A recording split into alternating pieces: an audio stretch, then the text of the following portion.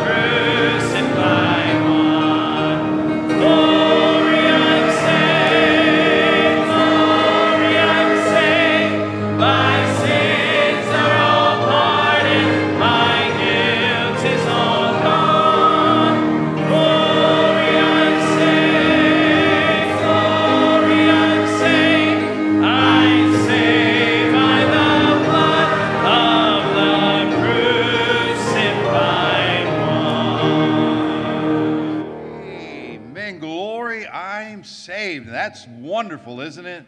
Glad you're here this morning. We have Evangelist John Hamblin with us. Praise the Lord. And first time at our church, and we're in for a treat of the preaching of God's Word. And I'm thankful that you're here this morning. Let's open the service in a word of prayer. Let us pray. Dear Father in heaven, we love you. And we sing that song, Glory, I'm Saved. And we thank you, Lord, for our salvation, dying on the cross for our sins and giving us the gift of eternal life. Help us to never lose that joy and that remembrance of what you've done for us, Lord. Thank you for this morning's service. Thank you for allowing us to have the preacher here today. And Lord, I pray that you work in our hearts. And Lord, just help us to have a service that honors you in everything we do. We love you, Lord. We need you. In Jesus' name, amen.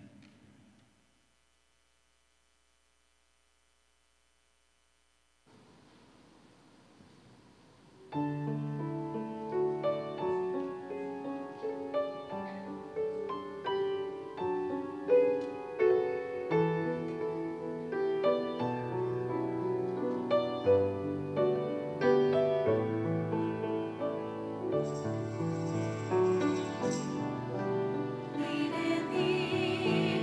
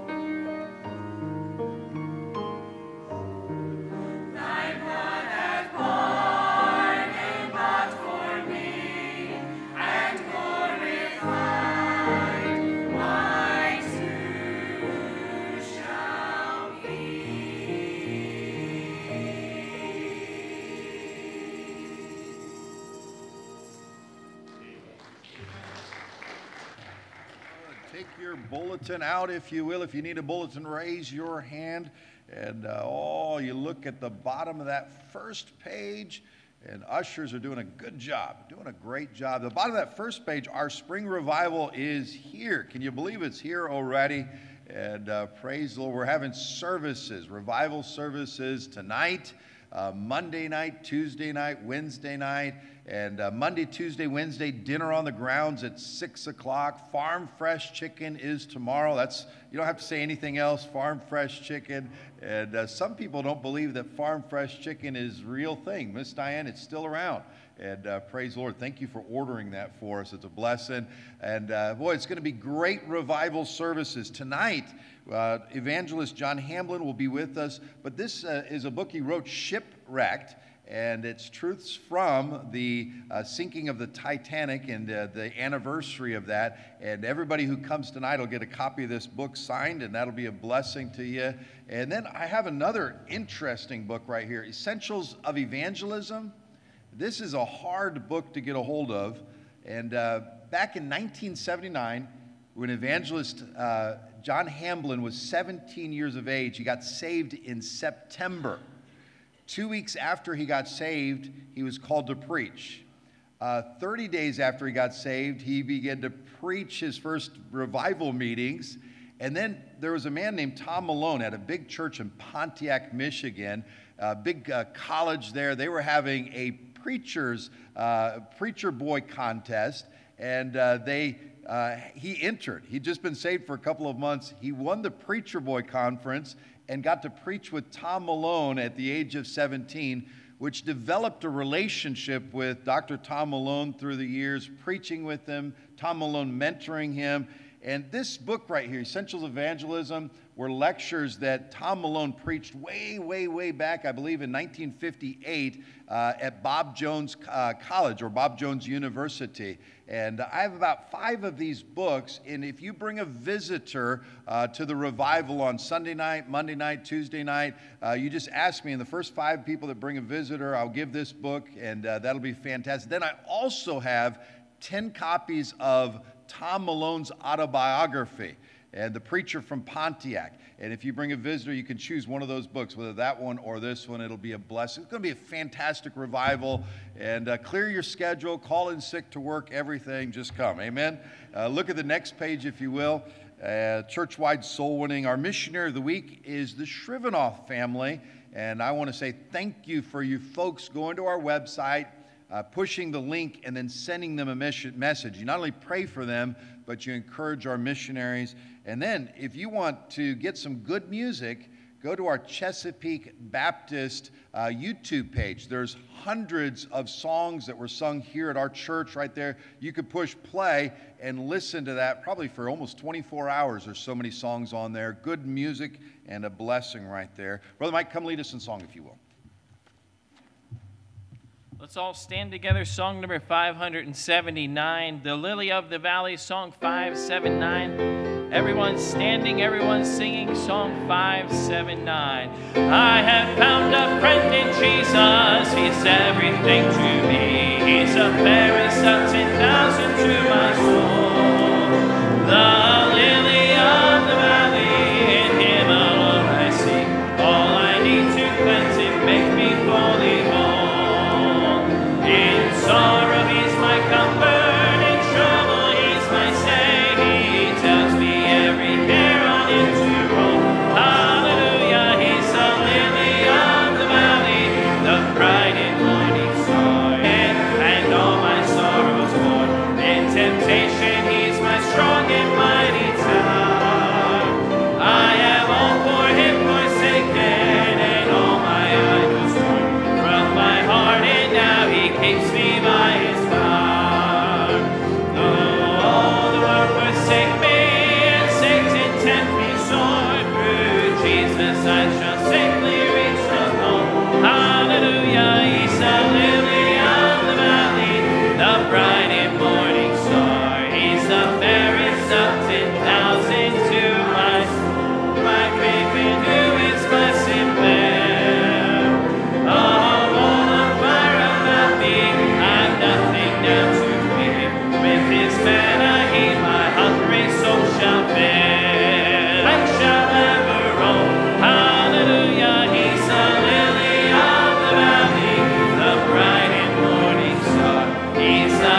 welcome the people around you. It's good to see the Roushes, and what a blessing. And then Sister Forbes, good to see your daughter back with you for a couple. I'm so glad I'm a part of the family of God. Joint heirs with Jesus as we travel this song and be friendly.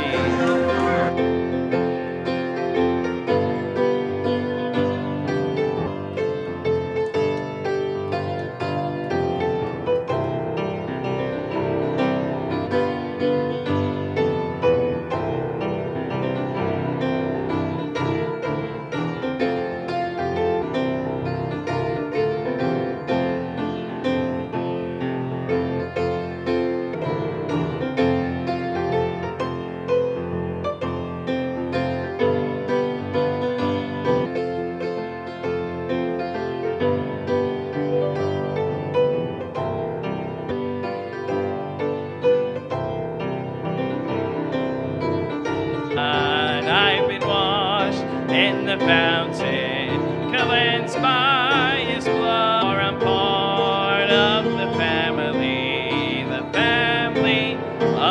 And offerings, I appreciate your faithfulness to giving. Brother Sean hears the gospel all around Hampton Roads. Let's pray.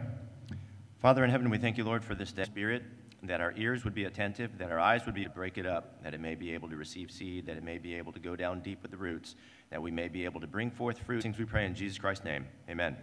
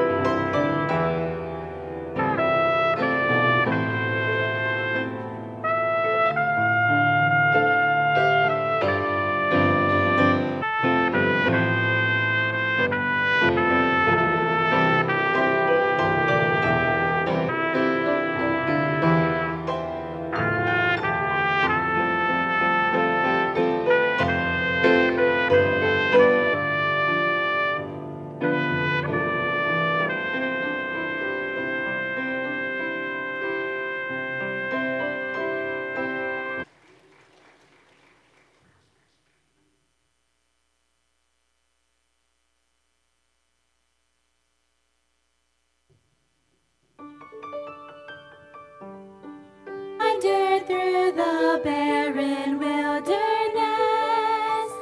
they were tired and heavy, discouraged. Do not fear, I will go before ye. I'll go with thee all the way. I'll never forsake. I have a perfect plan. My way is right. Stay in the fight.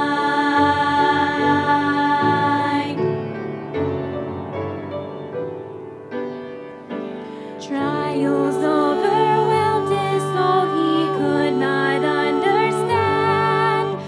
Job was broken and alone, still God had a perfect plan.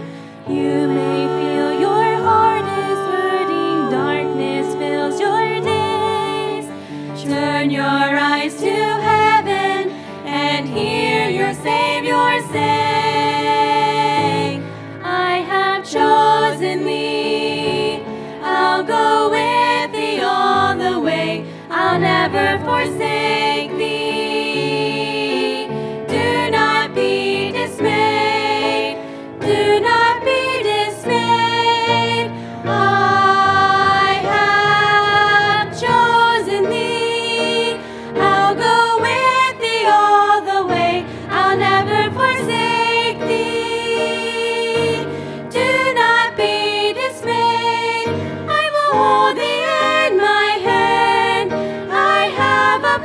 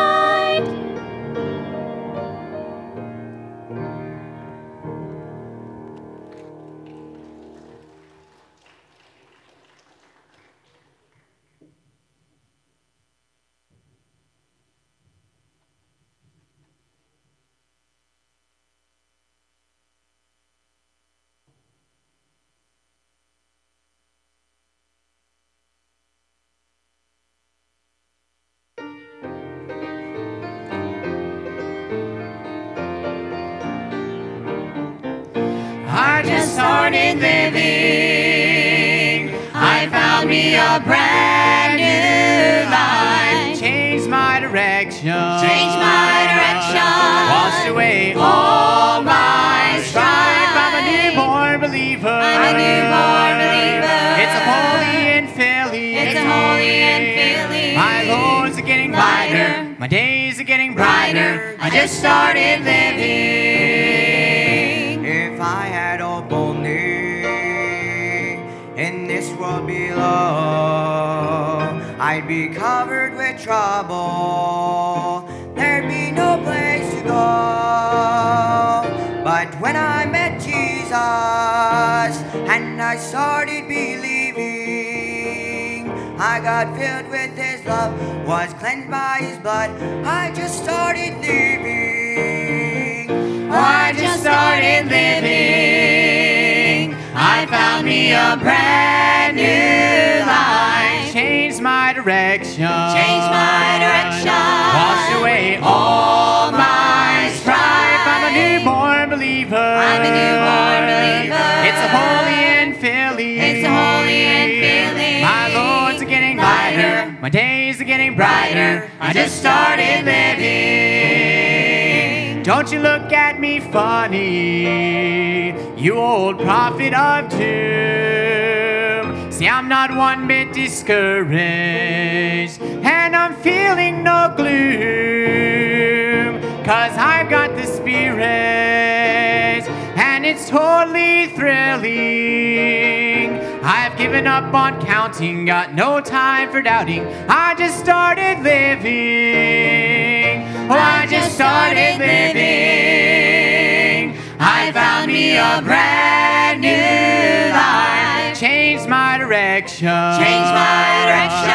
Washed away all my strife. I'm a newborn believer. I'm a newborn believer. It's a holy and feeling. It's a holy and feeling. My loads are getting lighter. My days are getting brighter. I just started living. My loads are getting lighter. My days are getting brighter. I just started living. I just started living.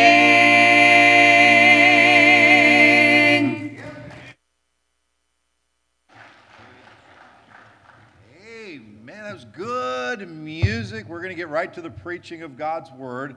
And praise the Lord. Let's welcome Evangelist John Hamblin. And praise the Lord. Thank you, preacher. Appreciate it.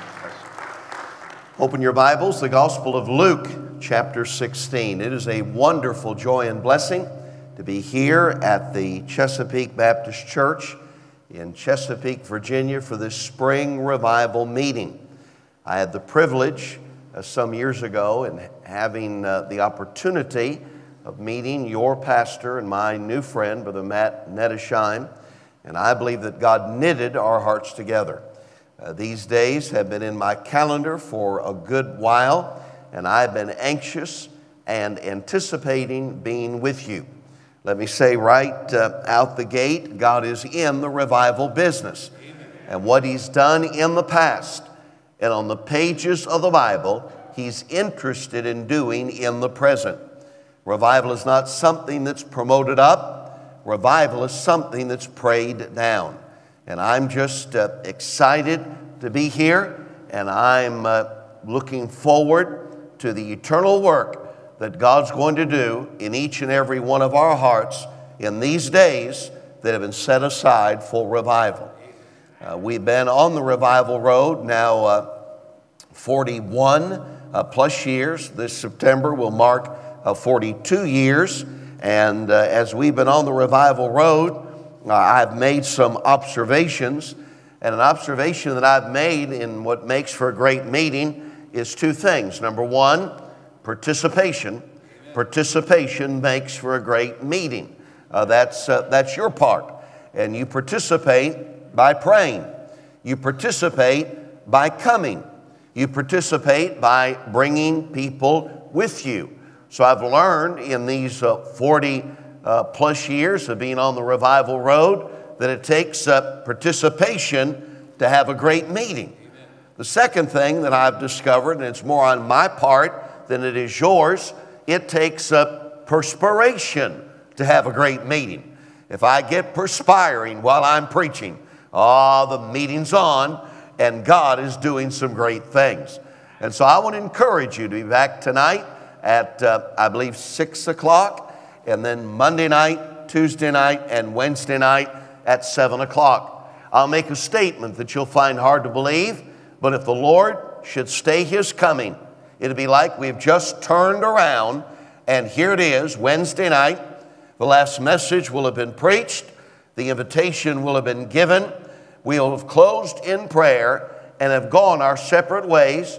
And this meeting, these services, well, it'll be in the annals of time. And so you don't want to miss a single service. I mean, if you're a member of the Chesapeake Baptist Church in Chesapeake, Virginia, then I hope already you've wiped your calendar clean. Whatever it is that you're planning to do, if it's not revival, put it off. Amen. Just put it off. If you're planning on, I don't know, killing someone, stealing a car, robbing a bank, writing a bad check, backsliding, wait till Thursday. Just wait till Thursday. And don't let anything stand in your way of being in the revival meeting. I so appreciate the choir that sang this morning, and the ladies, I believe it was a trio that sang, and the Nettesheim family that sang a moment ago. Gospel of Luke, chapter 16, and I'll take but one verse of Scripture for our text, and it will be verse number 23. Gospel of Luke, chapter 16, and verse number 23. And I would invite you to stand with me as I read the Word of God. Gospel of Luke, chapter 16, and verse number 23. And in hell he lift up his eyes, being in torments, and seeth Abraham afar off, and Lazarus in his bosom. A little phrase in this verse that I would call, your attention to, and it's the phrase, and in hell he lift up his eyes. Do you see it? There it is, and in hell he lift up his eyes.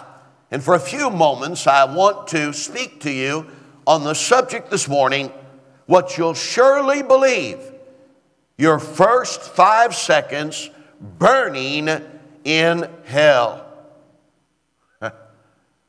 Let's bow our heads for a word of prayer. Heavenly Father, I want to thank you for this privilege to stand behind a sacred desk to preach the Word of God. If in my heart I want to be a blessing, but the only way that I can be is if you hide me behind the cross and fill me with the Spirit. Place a hedge around this great church by the blood of Christ to keep the devil and his demons from hindering this service. Save the sinner and stir the saint. Heavenly Father, for all that you'll do in our midst and even in our hearts this morning, we will be careful to give you all the praise and honor and glory. Bless and protect my precious family as I'm away. Give us fresh, warm bread from the oven of heaven to feed from, this morning. And Lord, I'd request, how I would request that you'd clothe me in my calling. For we ask these things in Jesus' name and for his sake. Amen. You may be seated. As strange as it may sound, there's not a single disbeliever, doubting Thomas, or dissenter in all of the unseen world of debauched souls. Nobody in hell laughs or lampoons a singular doctrine off of the sacred pages of the Word of God. In fact, a person may have proudly called themselves a free thinker here who in the hereafter will there positively call themselves a fundamentalist. What you'll surely believe, your first 5 seconds burning in hell. In the Gospel of Luke, chapter 16, we find the lovely Lord Jesus Christ speaks of 2 rich men. Now, this chapter could be easily or effortlessly outlined like this: the rich man and the steward, verses 1 through 18. And the rich man and the street beggar, verses 19 through 31. It is well the physician Luke is dealing under the direct inspiration of the Holy Spirit with the rich man and the street beggar, that a person learns what every sinner believes, their first 5 seconds blazing in hell. Verse 23, and in hell he lift up his eyes. Everyone, Brother Nettesheim, knows that seconds may seem a very small measure of time, but an individual can fall in love in 1/5 of a second. A honeybee flaps its wings 600 times in 3 seconds.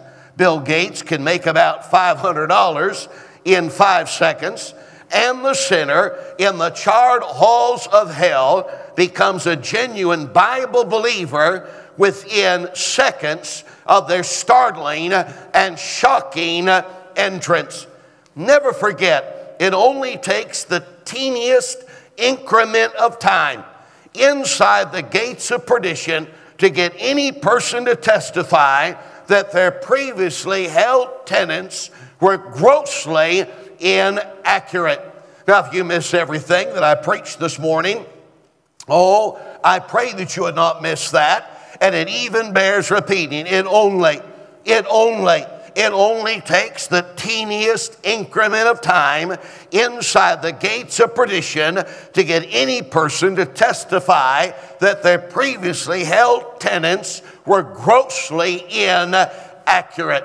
Friend, you and I, both the unsaved and the saved, need to know what everyone instantaneously believes when they open their eyes in hell. Now, quickly this morning, there are 3 heart-moving truths people believe in hell after only being there a few seconds. Let's quickly notice it as it's found in Luke chapter 16. What you'll surely believe, your first 5 seconds burning in hell. Number 1, a real place. Verse 23, and in hell he lift up his eyes. A heart-moving truth that people believe in hell after only being there for a few seconds is, it is a real place. In verse 23, the physician Luke tells us that the lovely Lord Jesus Christ makes it crystal clear that the forever home of lost souls is an actual location. An individual must keep in mind that when the Son of God had fall from his lips the conjunction and, the preposition in, and the noun hell, he was letting, Brother Nettesheim, everyone know for time and eternity that this wasn't a figment of some crazed preacher's imagination or a fairy tale of some clever person's invention. Please listen closely to the testimony of the rich man in regards to this being a recognized spot. Verse 28, lest thou also come into this place of torment. The poet put it like this: hell, the prison house of despair. Here are some things that won't be there. No flowers will bloom on the banks of hell. No beauties of nature we love so well. No comfort of home, music, and song. No friendship of joy will be found in that throng. No children to brighten the long weary night. no love, nor peace, not one ray of light. No blood-washed soul with face beaming bright. No loving smile in that region of night. No mercy, no pity, pardon nor grace, no water. Oh God, what a terrible place. The pangs of the lost, no human can tell. Not one moment's ease. There's no rest in hell. Friend, you and I need to know that what everyone instantaneously believes when they open their eyes in hell is it's a real place. The Bible says in Matthew 11:29, for it is profitable for thee that one of thy members should perish, and not that thy whole body should be cast into hell. Breaking news, just as every person has a temporal nailing address, one who steps out into a crisis eternity has an eternal mailing address, which is 666 Forever to be Lost Boulevard, Lake of Fire. You see, if you go to a map, you can find on that map Chesapeake, Virginia. And as we go to the Word of God, we can find in the map of the Word of God the location, the address of the spot of hell. And what someone believes just as soon as they arrive in hell, they don't have to be convinced. They don't have to be won over. They don't have to be made certain within seconds of arriving in hell. What they learn is it's a real place. On May 22nd, 2020, a Chicago inmate escaped jail by swapping places with another detainee and wearing a coronavirus mask so nobody saw his face tattoos. Jaquez Scott left the Cook County Jail instead of Quentin Henderson, who had been approved for release that day. Henderson later told authorities that Jaquez promised him $1,000 to their swap places. Scott wore a Henderson sweatshirt and a mask to take Henderson's place when he was called up to leave. And that's how he made his escape from the slammer.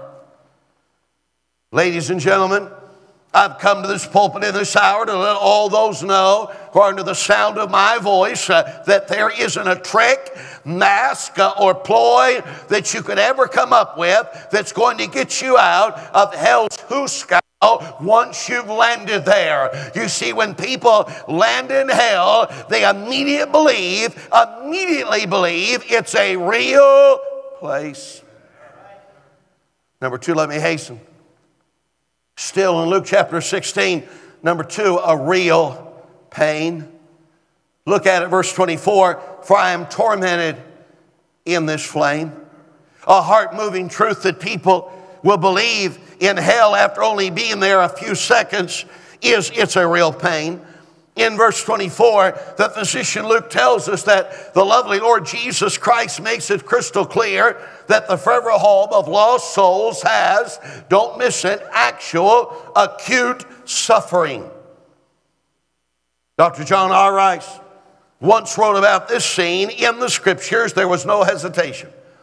He went on to write, the body is not cold, but he's in the torments of hell. Before the expensive funeral and the mourning of rich friends and the eulogy, the rich man was already being tormented in the flames. And then Dr. Rice ties up his thought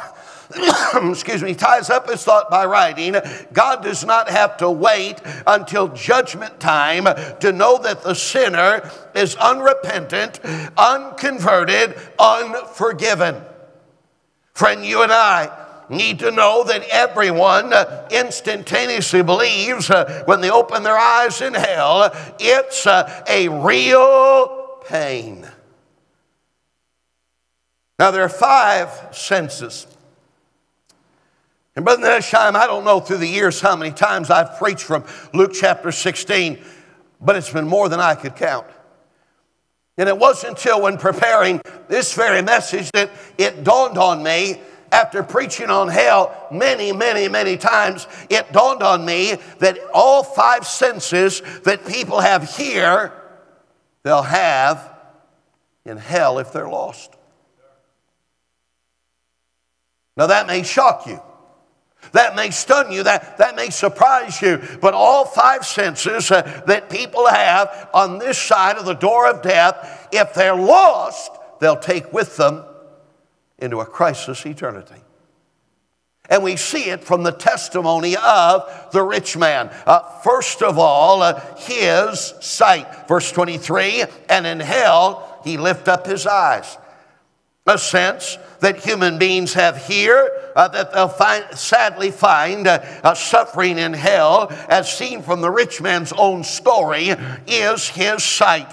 Just 5 minutes in the lower world with the sinner's eyes wide open will there foster 5 millennium of hair-raising nightmares. His sight.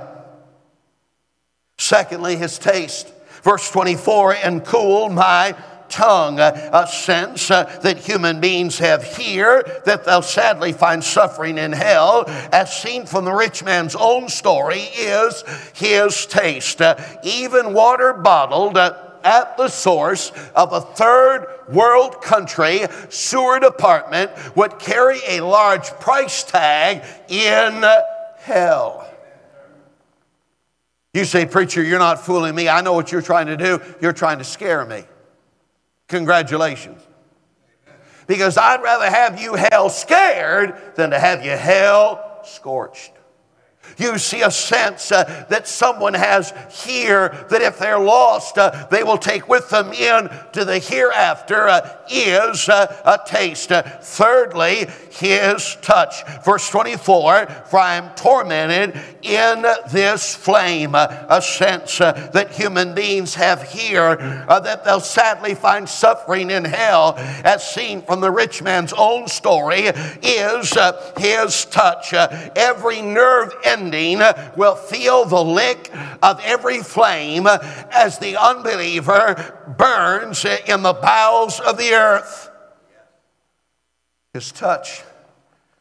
Number 4 is hearing.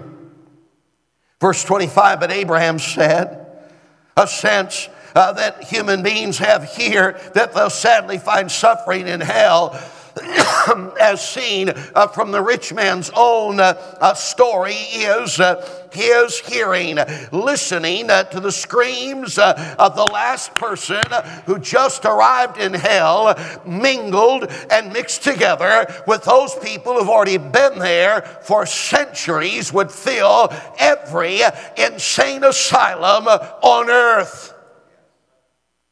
His hearing. And then number 5, his smell. Verse 28, lest thou also come in to this place of torment. A sense that human beings have here that they'll sadly find suffering in hell, as seen from the rich man's own story, is his smell. Maybe, Brother Nettesheim, the nauseating smell of burning flesh times 100,000 will be what they call a good AQI, air quality index, day in perdition. His smell. All that every person that is in this service and maybe watching online would there realize that 5 senses that human beings have here that they'll sadly there find suffering in hell are sight, taste, touch, hearing, and smell. Apparatus 126 is the oldest known surviving motorized vehicles from the Seattle Fire Department. A 1913 Seagrave 55-foot city service ladder truck with a 40-gallon chemical tank was delivered to the firehouse on October 24th, 1913 at a cost of $6,550. It was replacing the horse-drawn ladder truck. For 55 years, 5 months, and 29 days, this oldest fire truck raced around the city of Seattle, putting out all sizes of fires and rescuing hundreds of people. But wait just a minute, if it were even possible to park 1 million apparatus 126s in the center of downtown hell and let them work for 1 million years, they still wouldn't be able to lower the temperature, not even a half a degree. And what people believe in hell after only being there 4 seconds is a real pain. And then number 3 and last of all, not only a real place and a real pain, but number 3 and last of all, a real prayer. Verses 27 and 28, then he said, I pray thee therefore, Father, that thou wouldest send him to my father's house, for I have 5 brethren, that he may testify unto them, lest they also come into this place of torment. A heart-moving truth that people believe in hell after only being there for a few seconds is it's a real prayer. In verses 27 and 28, the physician Luke tells us that the lovely Lord Jesus Christ makes it crystal clear that the forever home of lost souls has actual seasons, oh my, of supplication. Evangelist Oliver B. Green once said about this spot in the Scriptures, the Word of God is a fence around hell to keep you out. That's 100% true. But hear me and hear me well this morning. There's another wall. There is another fence.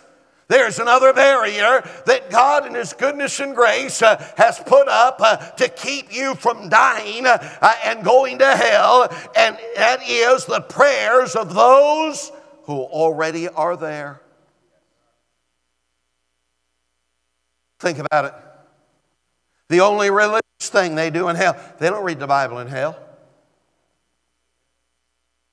They don't go to church in hell. They don't pass out gospel tracts in hell.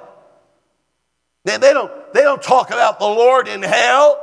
But Dr. Nettesheim, the only religious thing that they ever do in hell is they have a prayer meeting in hell that the next family gathering won't assemble in hell. And right now, this very moment, right at this tick of the clock, there is somebody, if you're lost in hell, that knows you and you know them, and they're praying right now for you.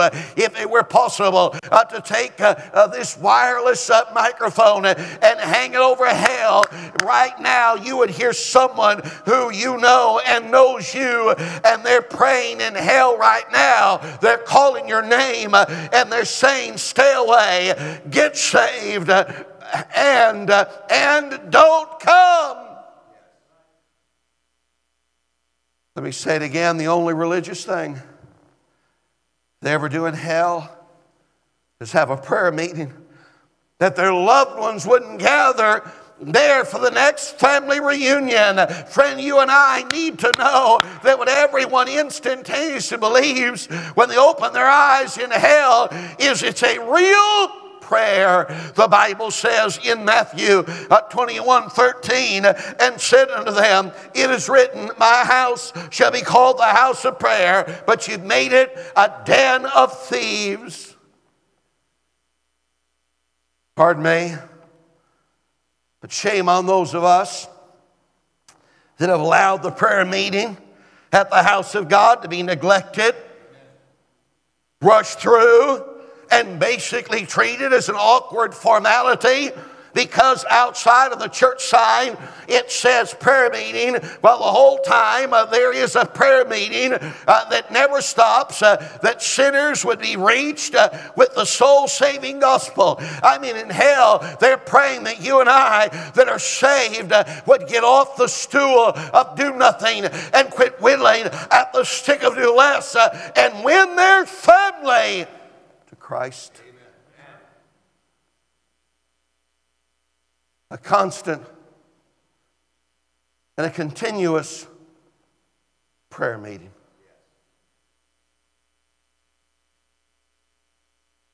A constant and continuous prayer meeting. Praying right now for those of you that are lost, that you would trust Christ and be saved. I'm closing with this. 5 men were entrapped in a spar and zinc mine by the Nettesheim in Salem, Kentucky, by falling rocks. They had nothing to eat. They were in utter darkness. One of the men could have saved himself had he not run back to warn others. When the entombed men discovered that they could not escape, they began to pray and sing. Their prayer and praise service, oh my, lasted for 53 hours. When they were rescued, later one of the men testified, we lay there from Friday morning till Sunday morning. We prayed without ceasing. When the rescuers reached us, we were still praying. When the men were brought out of the mine, on their caps, each one had scrawled these words, if we're dead, when you find us, we're all saved. Don't miss this. I can promise you, on the authority of the Word of God, I can promise you that on the authority of the Word of God, that for the last 53 hours from Friday morning all the way to this morning, there's been a prayer meeting that's been going on in hell, and somebody who knows you and somebody you know has been praying for you that you might trust Christ and be saved. Would you please look back at our text? Luke 16:23, and in hell he lift up his eyes. No debate now. No distrust now. No disbelief now. No disagreement now. And once someone arrives in hell, they may have called themselves proudly a free thinker here. In the hereafter, they will powerfully say, I believe every word of that Bible. But it'll be too late for them. It's not too late for you. What you'll surely believe, your first 5 seconds burning in hell. Our heads are bowed, our eyes are closed.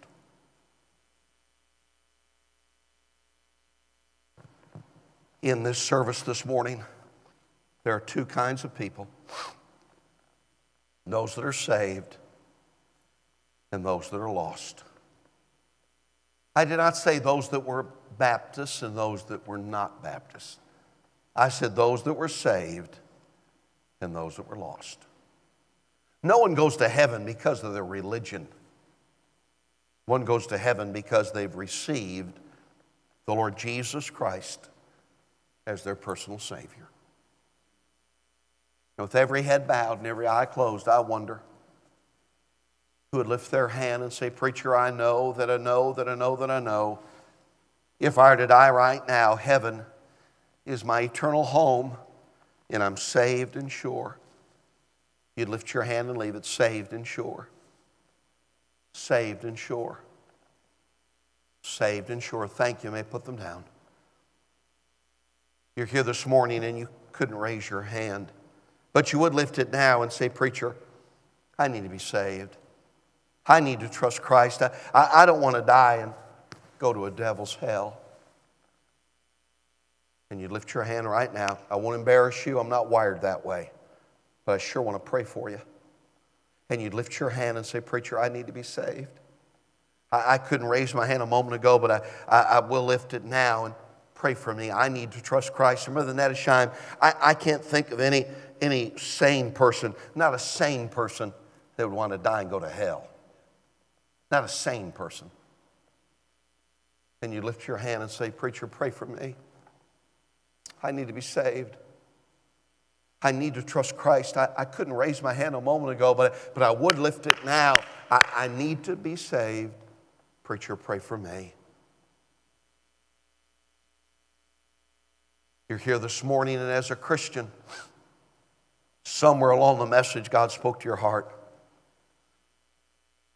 And you'd raise your hand and say, preacher, as a believer, I sure haven't been the witness I ought to be. It's been a long time since I passed out a gospel tract. It's been a long time since I had that burden to see others saved. And you'd lift your hand and say, preacher, I need to get back to witnessing and being a personal soul winner. God bless you there and all over the house. All over the house. Preacher, I've lost my burden. I need to get my burden back. It was Charles Finney, Brother Nettesheim, who said we'll have revival when Mr. Dry Eye becomes Mr. Wet Eye. Maybe you're here and you'll have to forgive me. I don't know how to put it any other way. But you're here this morning and you just need old-fashioned get right with God as a believer. And you say, preacher, that's me. God bless you there. Others, I need to get right with God. Preacher, God bless you there and there, all over the house. Thank God for honest people. I can't think of anything like the doctrine of hell that would cause the Christian to get right with God. Not because we're going there. We're not going there. We're saved. But we sure don't want anybody to stumble over our poor testimony and land in hell. We stand to our feet. Our heads are bowed. Our eyes are closed. Heavenly Father, thank you for the kind attention of these, my brothers and sisters. And Lord, I pray that not one in any way would grieve, resist, or quench the Holy Ghost. May this be a time of great and glorious victory in Jesus' name. As Brother Nettesheim begins to play and our sister begins to play, with heads bowed and eyes closed, these altars are open. Right now, would you come? Right now, would you come? What you'll surely believe, your first 5 seconds, burning in hell.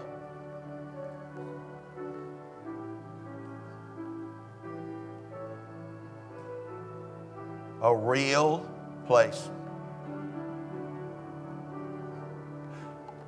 A real pain.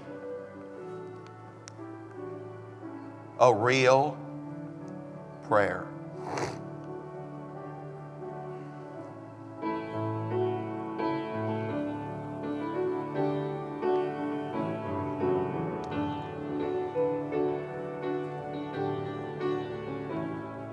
There's probably some here this morning that you want to be saved.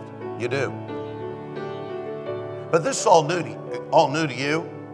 And maybe you've never been in a service like this, church like this, but you know in your heart of hearts, you need to be saved. You know you do. And you just don't know what to do. Brother Song Leader, we all been there. All of us have been there. For me, it's nearly 42 years ago, when after a message just like this, I stepped out during the invitation. At Nettesheim, I was on the third row, right-hand side of the pulpit. Would have been the piano side. I stepped out during the invitation, and I trusted Christ. I want to make it as easy as I can on people to get saved. I don't want to make it hard. I don't want to make it difficult. So as the musicians play with heads bowed and eyes closed, if you know you're lost and you want to be saved, I'd be so honored to pray with you. And you can pray right where you're at. Say, preacher, how can one be saved? Realize you're lost. Brother Nettesheim, that doesn't mean that anyone comes to us and gives us a long laundry list of things that they've done that's wrong. No, that doesn't mean that at all. It just simply means that when the Bible says, for all have sinned and come short of the glory of God, you simply say in your heart, amen, that's me. You realize you're a sinner. You recognize that Jesus, God's Son, lived a sinless life, went to an old rugged cross, shed His blood, laid down His life, and triumphantly rose again from the dead. Don't miss this. Jesus is not a martyr. They did not murder Jesus. Jesus is a Savior. He laid down His life. And then 3 days later, triumphantly rose again from the dead.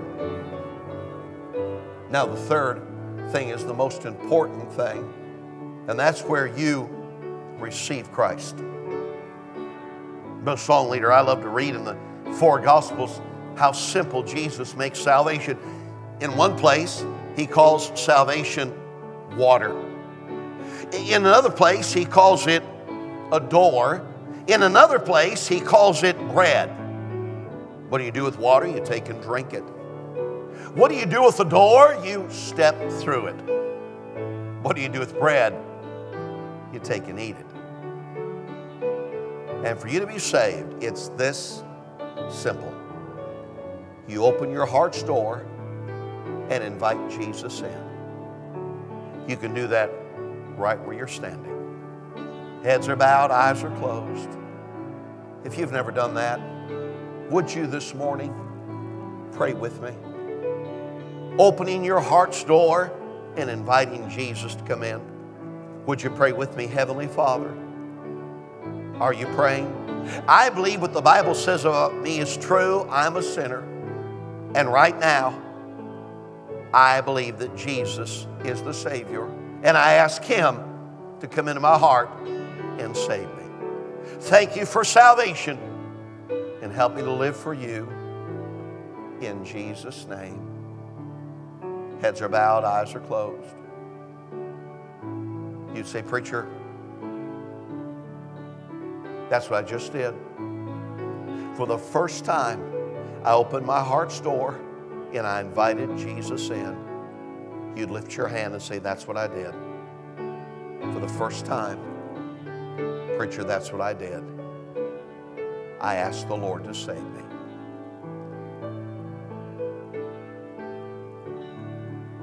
Oh, if you have questions about your eternal destiny, please don't leave this building. Don't leave this auditorium.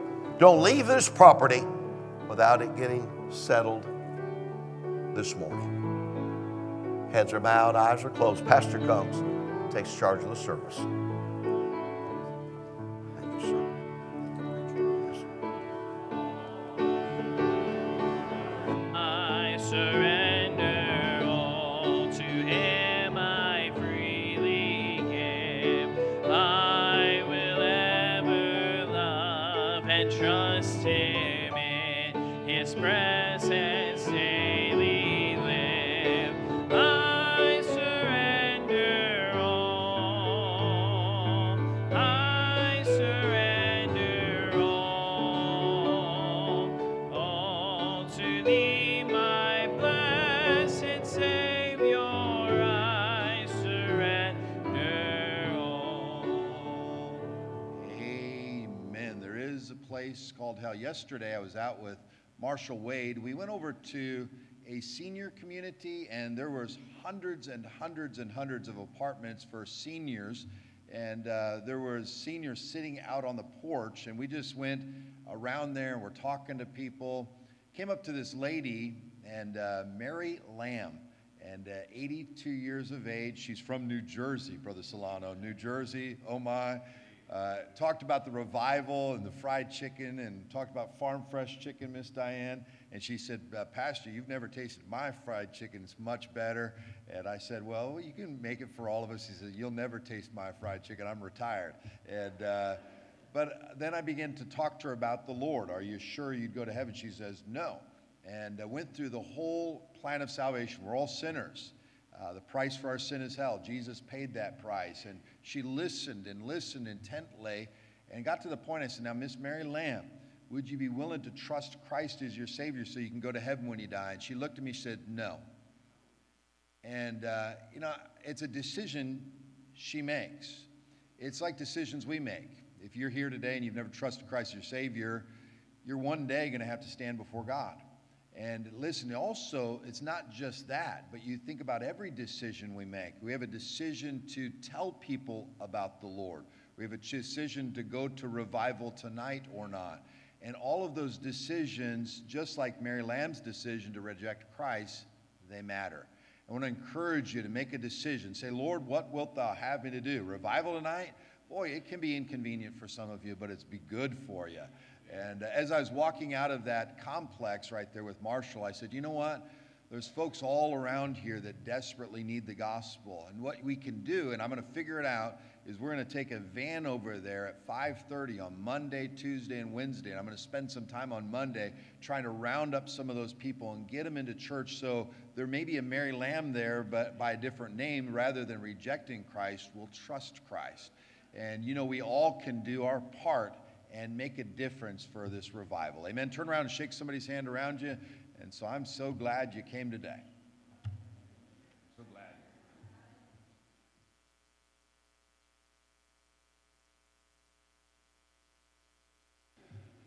All right.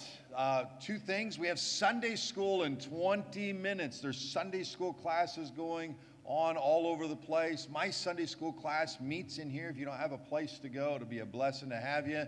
And praise the Lord. Revival services tonight at 6 o'clock. You're getting that book, Shipwrecked. That'll be a blessing. Let's have a great week, and let's have a great revival. Amen. Let's close in a word of prayer. Dear Father in heaven, we love you. And Lord, thank you for that gift of eternal life. When we read Luke 16, that rich man in hell, in those flames, and he did pray. He prayed for his brethren, Lord. And Lord, I pray that you help us to not be dry-eyed, but teary-eyed, Lord. Help us to realize that we have a chance to make a difference with people today, Lord. Lord, thank you for that truth right there, Lord. And I pray that you bless this revival. We love you in Jesus' name. Amen.